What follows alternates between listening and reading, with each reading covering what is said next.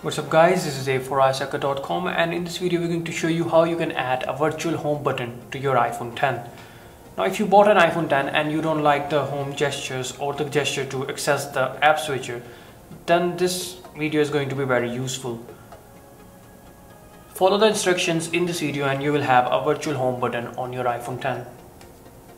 To add a virtual home button, all you have to do is go to Settings, go to General, Accessibility, scroll up and find Assistive Touch and then tap on it.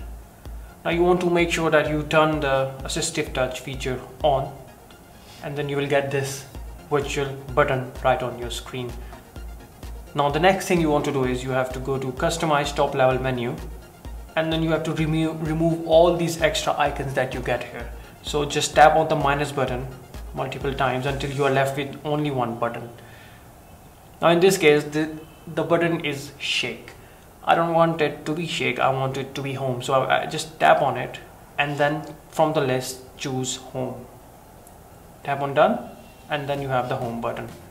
Go back, and once you have set up the home button, you also want to select a gesture for accessing the app switcher, which you can do so by tapping on 3D touch and then choosing multitasking from the menu.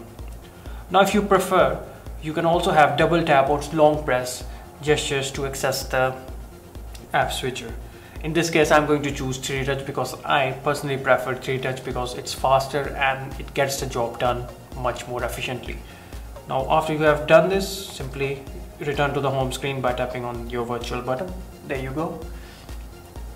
You can place this button anywhere you like, so if you want you can have it where normally the home button would go. Just 3D touch on it, you can access the app switcher, single press on it and you can access the home screen. Now this also works on the lock screen, so here I'm going to lock my device and then I'm going to unlock it with my face. So once the device has unlocked, I just have to tap on the home button and I will go inside my device. I no longer have to swipe up on the lock screen in order to get access to my device. If you like this video, don't forget to hit the like button and subscribe to our channel. We will see you in our next video.